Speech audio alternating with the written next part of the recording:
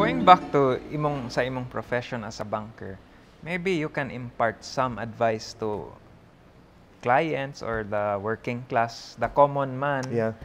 Unsa imong advice with their banking needs or how to go about that, or Yeah, yeah. maybe I know these times is really challenging times for us, no, for everyone, not just for bankers but for clients, and I mean for everyone. I can say that this is time that we have to cope up with a lot of things, like how to handle your finances, how to do, how to cope up with your loans and everything. Go back to the basic. Going back to the basic is like maybe keeping in touch with your account officers or with your bankers, maybe with your friend bankers. No, it's easy that you will ask them because at the end of the day, you approach them. I think you have your managers, you have your account officers who handles you.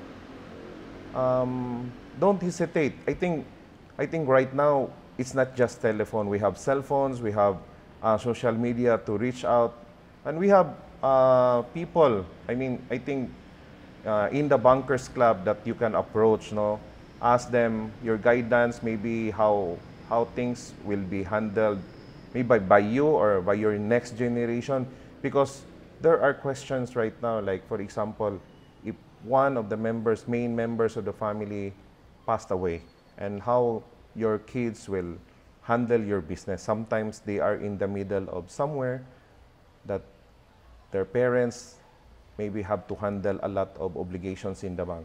I think maybe for all the clients, for all the those who have relationship with the bank, maybe you need to call, you need to approach your bankers. You need to call them, find a way. I think the BSP is doing a lot of, I think the Bayanihan 1 and 2 is one, to help you.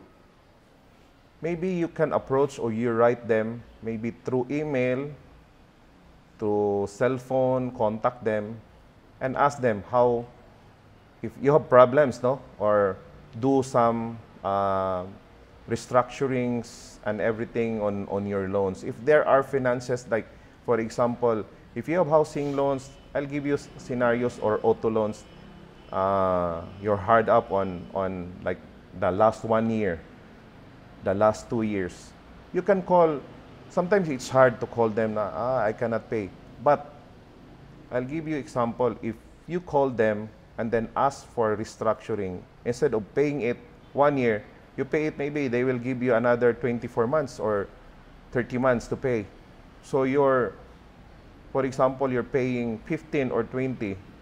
If you restructure it, you'll be paying 7,000. So that is simple things. Another is maybe if you can, like housing loan, there are now 5, 10, 15, 20 years loan.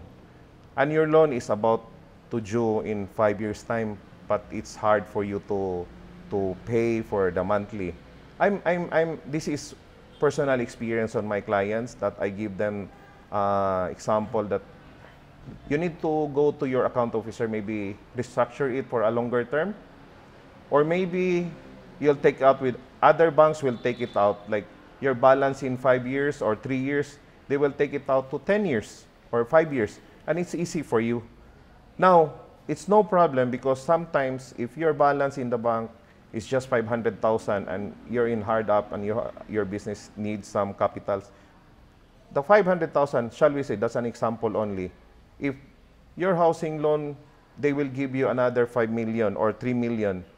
So you pay off your 500,000, like for example.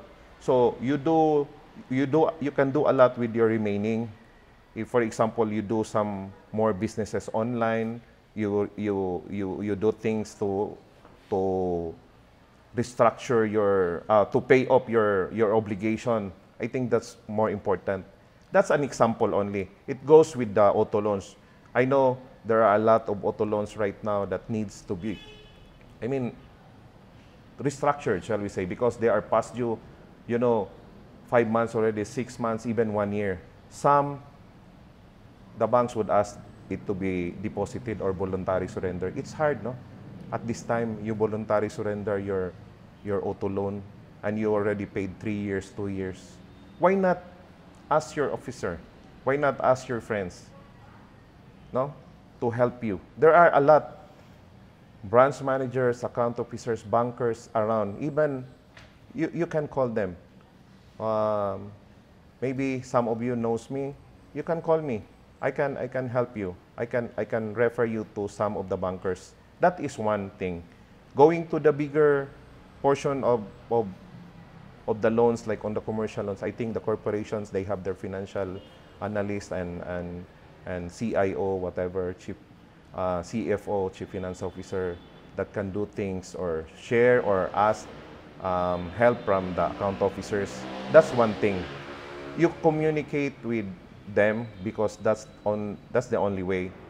I know there are things that you cannot explain in your company or in your businesses, but the only way that I can advise is keep communicating with your bankers.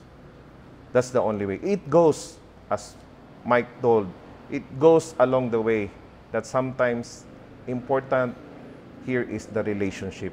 It's always there. The relationship with your bankers, your relationship with your account officers is more important also. They can help you. Okay. I don't know how it was, but I always share this. This is not the first time, but some portion that I shared in some of like coffee time with or your close friends, no? Some close friends and some clients. You know, some clients, they would always see that parang light in the tunnel when you tell them, like this time. Yeah. Amo ba? Yeah. It's always there now. At the end of the day, oh, there's a light in the tunnel. Di ba? You go, why not try? If it's not a light, then let it be. Atong tanawon. Kay malay nimo, it's really a light, no? If it's not a light, then we'll find another way. Katawa sila na iko. Sometimes makaingon ko every day, no? Like a cup of coffee shared with a friend is. Yeah, I think these is really intimate conversations need to be had. It's hard to find kaning vulnerable, raw dialogue between people. So I think you na naka-share kasi mong story karon, and correct.